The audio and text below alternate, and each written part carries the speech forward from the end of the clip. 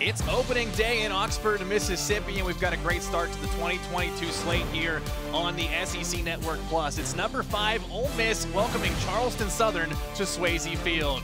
It's Derek Diamond, the junior, who steps in. No more Gunnar Hoagland, no more Doug Nikhazy. We'll see Derek get the start here on a Friday night. Yes, Derek definitely has the stuff to be a Friday night starter in the SEC, and this is his year to do it. He's a junior. He's ready for this. He's had a full season of SEC baseball last year. He's got dominant stuff, and he's a heck of a competitor on the mound. He's ready to go this year. McIntosh, the third baseman. It's 2-2. The pitch on the way from Derek Diamond. Swung on and missed. 3 up, 3 down for Diamond and the Rebels. Junior lefty Bryce Brock gets the start here in his home state, the Hernando, Mississippi native. And he shouldn't be too shook in this moment, Billy. He started his collegiate career at Mississippi State, so he's faced SEC bats before, but we'll see how he does pitching for the Bucks here today. 65 starts coming all across different defensive positions. Chatinier takes off for second. A stolen base early on. The runner in scoring position early for the Rebels. Grounder right side of the infield. This is going to bring a run home. It's Chatinier crossing the plate for the first time in 2022, and Ole Miss has a 1-0 lead against Charleston Southern. Lifts this one towards left. Asman's going to get underneath it.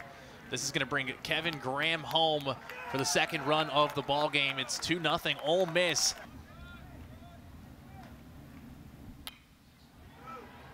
Diving stop over at third from McIntosh. The throw across the diamond, not in time. McCants scores, and Chatinier delivers to make it 3-0. Base on balls and hit by pitches and strikeouts. Well, here he has a potential RBI. Alderman coming around third. He'll score, and it's 4-0 Ole Miss. Dunhurst the chance to throw down to second, and he got him, showing that pop time. New pitcher into the game for the Bucks. Zach Robinson, junior righty out of St. Peters, Missouri.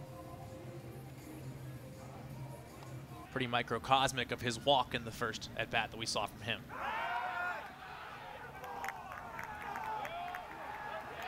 Kansas is going to get second on a balk. And they're going to move Elko home as well. So Robinson missteps on the pickoff. Sharply hit out to left field again. McCants tagging up from third. No throw to the plate, so another sacrifice fly from Reagan Burford. Count stays 0-2. Outside corner, strike 3. That's out number 3. This one's going to be lifted out into left, and it's going to score at least a pair. Harris into second, Fazzari into third, and that's 2 runs up on the board for the Bucks. It's 6-2 here in the 4th. Got him with the 2-2 pitch for strikeout number 8. How about a line shot out to left? It's going to drop in front of the left fielder. Justin Bench is going to score from second. And there he is, the freshman All-American from a season ago, Jacob Gonzalez. Olive Branch native Matthew Taylor takes over for the Bucks. The righty stands 6 feet tall, 167 pounds. Joined the Bucks from Hines Community College.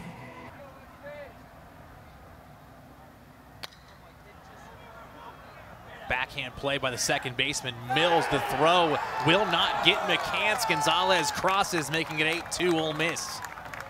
SEC, by piecing together quality at bats and good base running, then that's incredibly valuable. Inning over here as Alderman grounds out, but again, the Rebels tack on some runs. It's 8-2 in Oxford.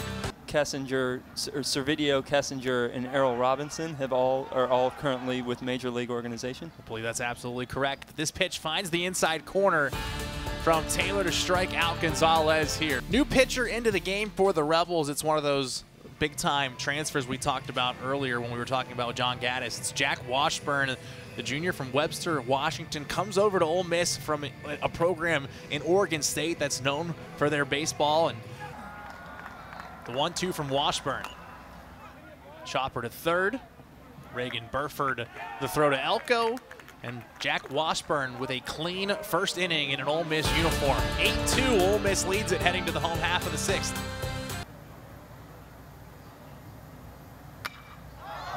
Elko muscling one out to right field, towards the wall and gone. Showers for the first time in 2022. Boy, oh boy, it didn't look like Elko even got all of that one and just muscled it over the fence and right. Elko really showing off his power there. It looked like it was a ball on the outside portion of the plate.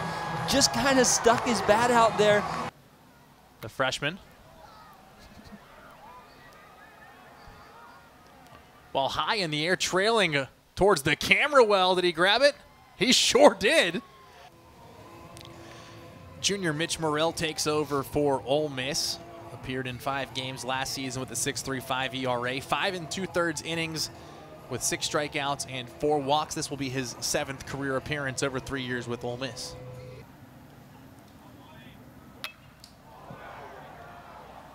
Will not strike out here. Waldschmidt got every bit of that baseball. A solo shot here in the 7th inning. Welcome to collegiate baseball. The freshman with a moonshot here against the number 5 team in the country. And this is a swing I imagine he'll remember for a long time. He gets ahead in a hitter's count. Payoff pitch on the way. Swung on and missed. Morrell bounces back with a strikeout. Jack Gilmore, 6'5", 220. Junior righty out of Bloomington, Illinois. Central Catholic High School, but most recently at Heartland Community College. Through 41 2/3 innings at Heartland. 6.26 ERA, 66 strikeouts, 13 walks.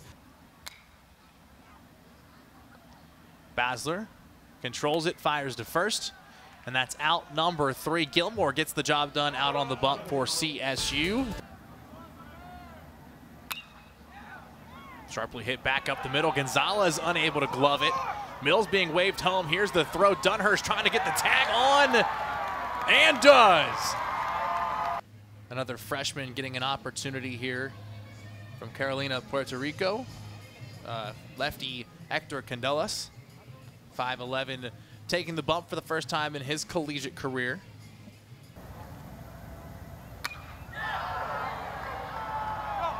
Hit hard out to center field.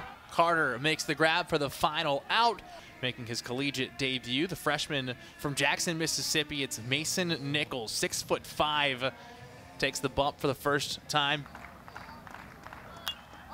In the air out towards third base. Just into the grass goes Burford, squeezes it.